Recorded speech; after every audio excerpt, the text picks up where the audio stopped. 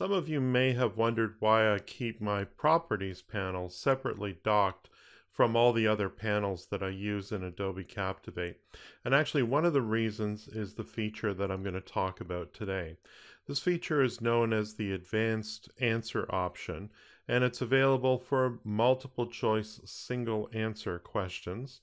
And they can be either final quiz questions or knowledge check questions. And this is a feature that, of course, because the feature is located partly in your properties panel, it's one of those things that not a lot of people know is available in Adobe Captivate. So today you'll learn something about that. So here I have a pretty standard multiple choice question. I'm using it as a knowledge check. I'm providing a little bit of content on the previous slide, and then we're going to check for understanding with our users here on this knowledge check, which happens to be a multiple choice single answer.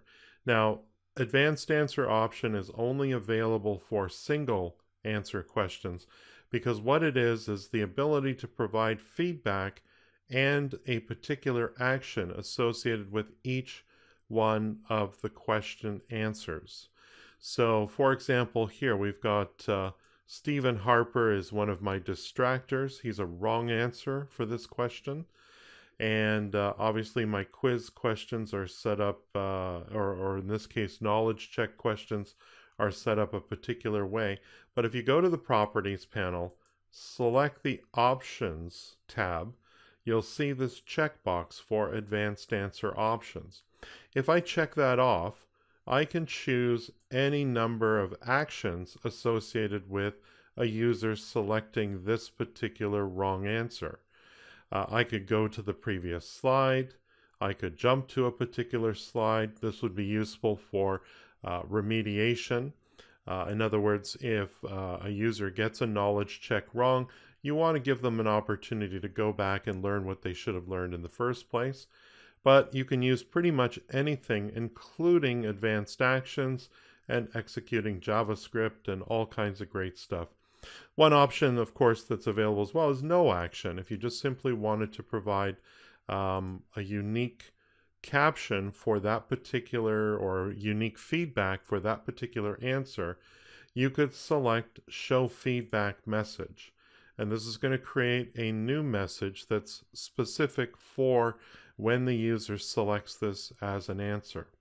Now, one thing to bear in mind at the present time, this particular slide type or this particular question type with the use of advanced answer options is not compatible with FluidBox responsive design. And I'm actually going to work on a video in the not too distant future that perhaps provides a workaround for that. I'm currently working on that, and of course I'll let you know.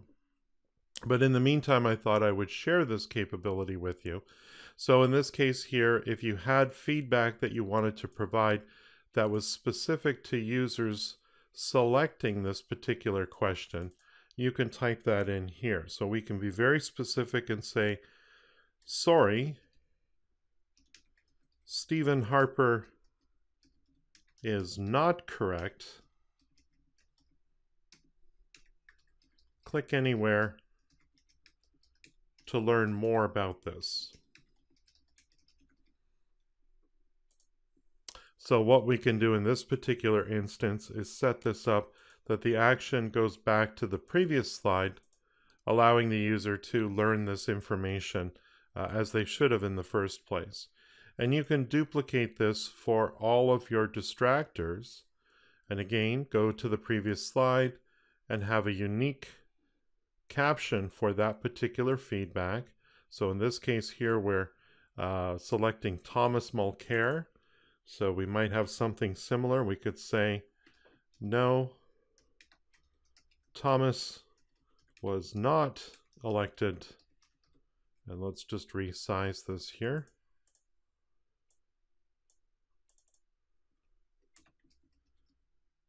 Prime Minister. Click anywhere to check this information out, or something like that. And again, you can repeat this until you get all of the answers with their own unique questions. Now, of course, you're probably going to want to turn off some of the captions that are there by default. So in your quiz panel, make sure that your failure message is set for none. And on the last attempt, you could, of course, make this an infinite number of attempts, because they'll, of course, navigate to another slide to relearn that material.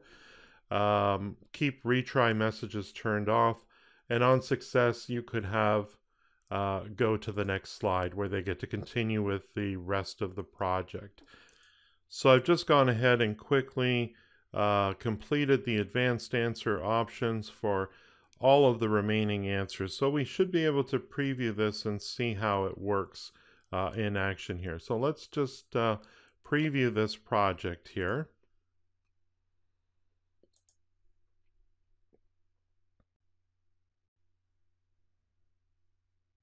So here's where the users would have learned that the Liberal Party won 184 seats back in 2015, and therefore Justin Trudeau became the Prime Minister of Canada.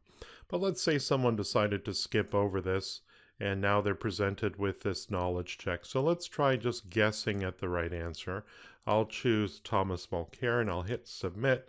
No, Thomas was not elected Prime Minister.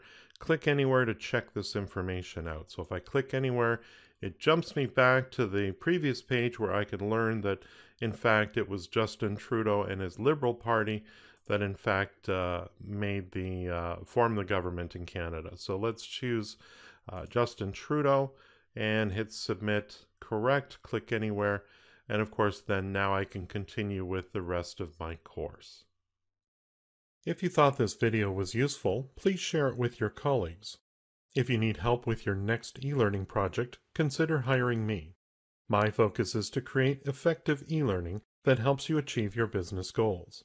Visit my website at paulwilsonlearning.com, follow me on Twitter at paulwilsonld, and don't forget to subscribe to my YouTube channel.